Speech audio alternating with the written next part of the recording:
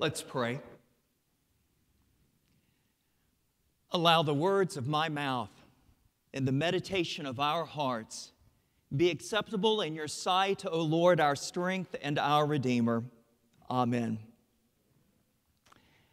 The scripture reading this morning, Psalm 139, verses 7 through 10, points us in the direction of an important truth. That truth, God is everywhere. God is everywhere. Now, let's be honest this morning. You don't need a pastor. You don't need a preacher. You don't need someone who teaches theology to point this out to you. Right up there with John 3:16 is this realization that God is omnipresent. I have been teaching for a number of years a general education basic Christian theology course. And in the years that I've taught this course, I don't know that I've ever had a student, believer or unbeliever, who didn't know that Christians believe that God is everywhere. But the problem is, while people understand that God fills all time and all space and He transcends all time and all space, they fail to recognize some of the finer nuances to God's omnipresence. And what I want to do as we prepare our hearts, as we prepare our lives to come to the Lord's table, I want to spend a few moments reflecting on some of the finer nuances to God's omnipresence. First, most of my students and most Christians and many evangelicals, when they think of God's presence, while recognizing that He is everywhere, they naturally think that He is everywhere in the same way.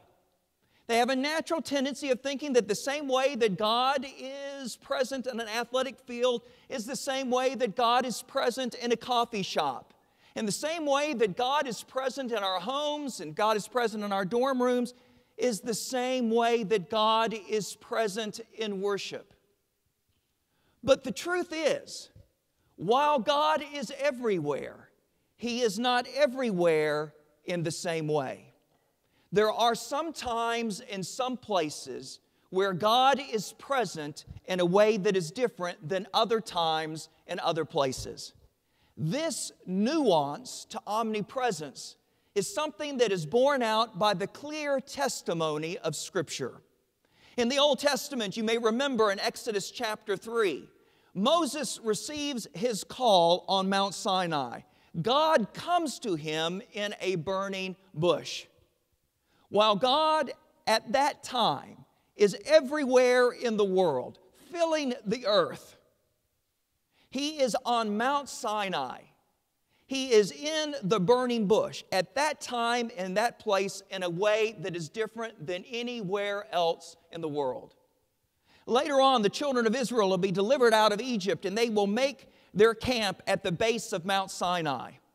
And while God is everywhere in the world, for the 11 months that Israel is there, God is present in a way that is different than anywhere else in the world. Solomon is going to build the temple in Jerusalem. Make no mistake, God is present in all of Israel. He is present in all of Jerusalem. God is present in the outer courts. God is present in the inner courts. But God is present in the Holy of Holies in a way that is different than anywhere else in the world. This same truth is testified to in the New Testament. You will remember Saul, who will become the Apostle Paul. On the road to Damascus, he will have an encounter with Jesus Christ. He will have a divine appointment. While God is everywhere in the world, at that time and in that place, God is present in a way that is different. This understanding of omnipresence is the only thing that helps us to understand Jesus' statement in Matthew chapter 18. Jesus says, "Where 2 or 3 are gathered in my name, there I will be in their midst." Jesus, by virtue of his divine nature, is everywhere. But when sisters and brothers in Christ gather together in his name, he is present in their midst in a way that is different. One of the problems that we face in the church and in larger evangelicalism today is that we have lost the distinction between the secular and the sacred. At my former institution, I heard one of the administrators get up in a faculty meeting and say in the faculty meeting, well, as Christians, you all know that we don't believe that there's any distinction between the secular and the sacred. And I'm thinking to myself, well, I don't know what theology you're drinking from. But my theology tells me that there is an important distinction. Let me be clear. Jesus is Lord over all. Make no mistake, God is present, and God reigns and rules over the secular. But there is something about the sacred, and what makes it sacred is the fact that God is present in a way that is different. The difference between the secular and the sacred isn't that God is absent in one and present in the other. The difference is how God is present. Just to illustrate this a little bit more, make no mistake that God is present in hell. The difference between heaven and hell is not that God is absent in one and present in the other. The difference between hell and heaven is how God is present. What makes the sacred sacred is how God is present. And He is present in a way that is different. It is this theology of omnipresence that informs our understanding of sacred time and sacred space. It is this understanding of omnipresence that helps us to understand what revival is. What is revival? Revival is nothing more, nothing less than when God is in our midst in a way that is different than the way that He is ordinarily in our midst. He is in our midst in such a way that we are brought to repentance. We are brought to faith. We are brought to an amendment of life, and we are brought to a new life and a new level of reality in Christ Jesus. It is this understanding of omnipresence that is at the very heart of our theology of worship.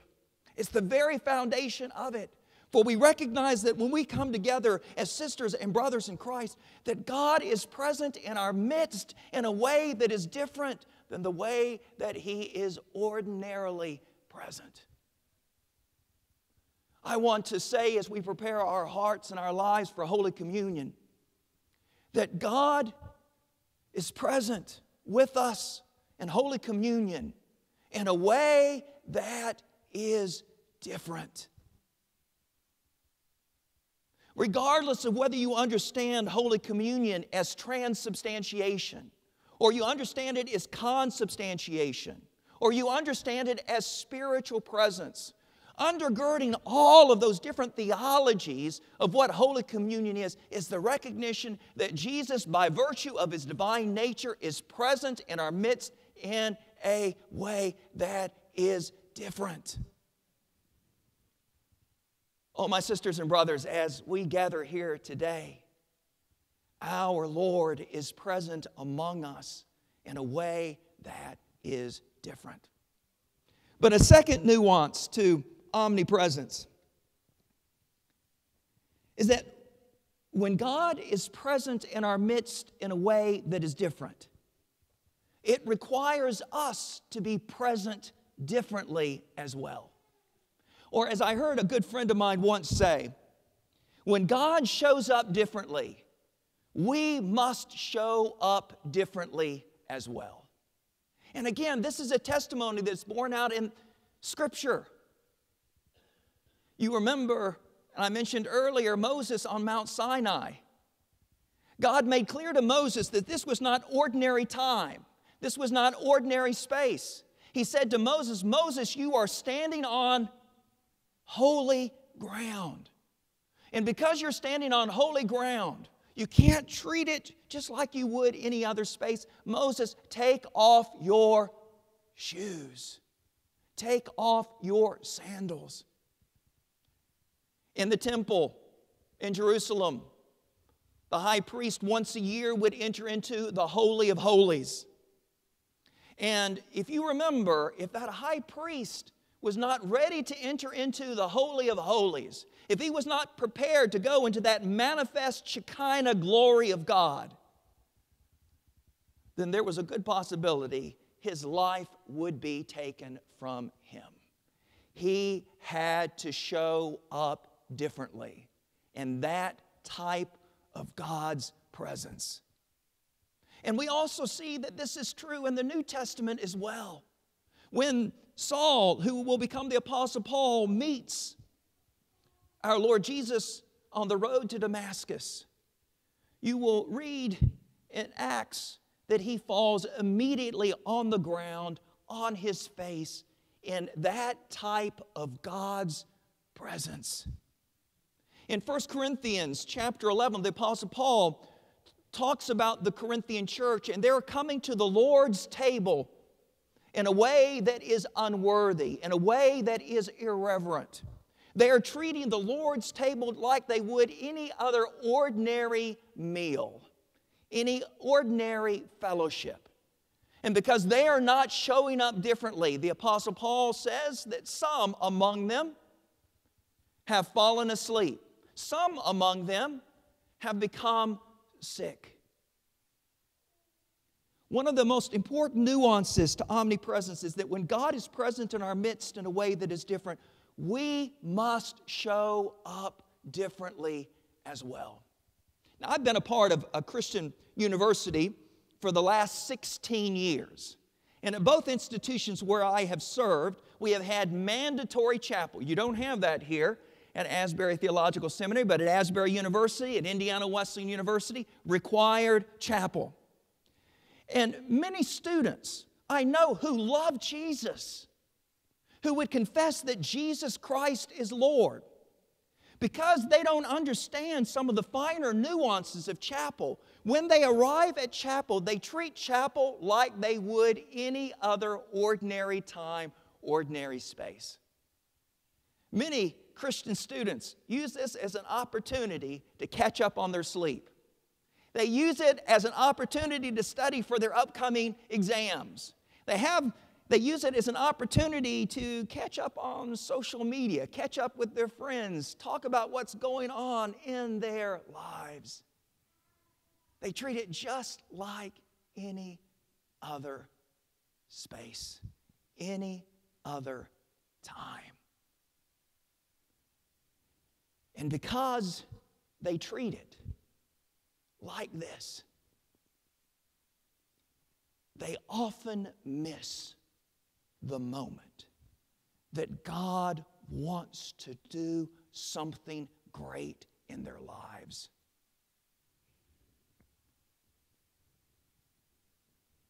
I have students who come into my office. At my heart, I'm a pastor. At my heart, I am a preacher. And I have students who come into my office and they will talk about strongholds of sin in their life. They will talk about deep woundedness and deep brokenness in their hearts and in their lives. And one of the things that I say to them is this: could it be, when God is in our midst in a way that is different, that He is ready at certain times and certain places, ready to set you free from your bondage, ready to bring healing and wholeness to your heart and to your life. But because you treat that time and that place like any other time and place, you miss the moment. And you fail to receive the grace that God wants to make available to you in that sacred time and sacred space. I had a good friend when I was a student at Asbury University used to say this. She said, when God is throwing a banquet, don't be on a diet. When God is throwing a feast, that is not the time to skimp. That is not the time to hold back, but it is to jump right in and take full advantage of what God is making available to you in the moment. Now, some important things about this. There are times and places that become holy ground. There are times and places that become sacred time and sacred space. And you don't know and don't anticipate it's coming. It just happens. Just like Moses on Mount Sinai, who was tending his sheep, and then all of a sudden, God was present in his midst in a way that is different. My exhortation to you this morning is that when God spontaneously shows up in your life, drop everything and focus on what the Lord wants to say and what the Lord wants to do for you in that moment. I'm reminded of when I was much younger. My kids were small children. It was Thanksgiving Day, and my children wanted to go and see Toy Story. And we're standing outside on Thanksgiving afternoon. It's a long line. It's a beautiful Thanksgiving day. Everybody is wanting to go to see Toy Story. And my children are with me, and we're in the back of the line, and it looks like we'll never get in to see this movie. And so we are waiting. But about 25, 30 feet ahead of us, there is a man who is extremely agitated. You could see the anger that was permeating him, and you could see it going off of him. And I have to admit, I was concerned about him. I wasn't sure whether or not this was a nutcase, whether or not this was going to be someone who was going to do something violent. He concerned me. Well, my children noticed him as well, and my little daughter took a look at what was taking place and said, Daddy, aren't we Christians? Shouldn't we pray for him? Now, that's the difference between me and my daughter. I'm thinking about how can I make a way of escape if something goes wrong, and my daughter is thinking about how to pray for him. And so I held my son and my daughter, and we prayed for this man. And then after we were done, I was ready to take my children and just leave. But my son looked at me and he said, Daddy, aren't you a preacher? Aren't you supposed to help people? Out of the mouths of babes. And I said, son, you're right. So I got out of the line. I had my kids behind me. And I walked up to where this man was. I came up from behind him. Probably shouldn't have done this, but I put my hand on his shoulder. And when I put my hand on his shoulder, you could feel all the energy leave him, and he became limp and began to sob and cry. Here was a man whose wife was in hospice care.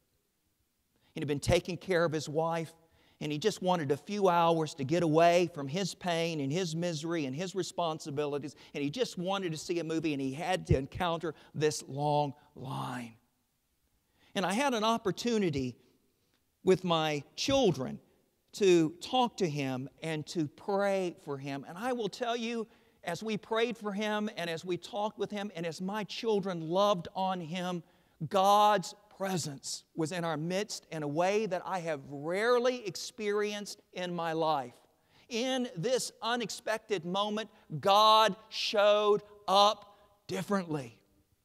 But I think, what would have happened if I had not taken advantage of this moment, had I not listened to the voice of the Lord through my children? I would have missed it. When God is present in our midst in a way that is different, we need to show up differently as well. So there are times and places God just spontaneously comes to us in a way that is different. But there are also times and places where God has promised to meet with us in a way that is different. That He has promised that He would be in our midst in a way that is different.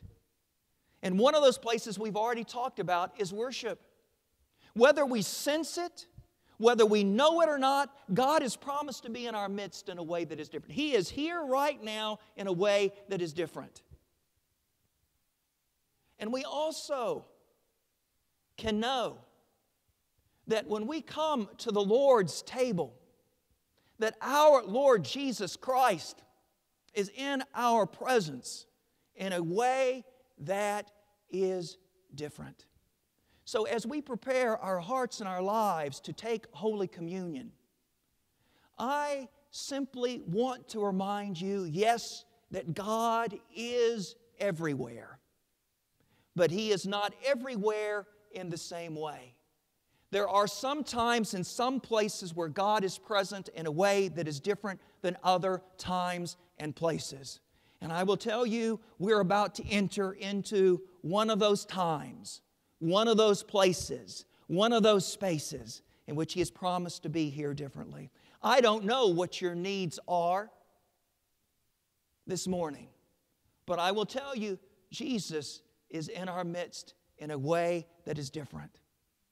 So I invite you to come as you participate in the Lord's table. Come and bring to Him what you need to bring to Him.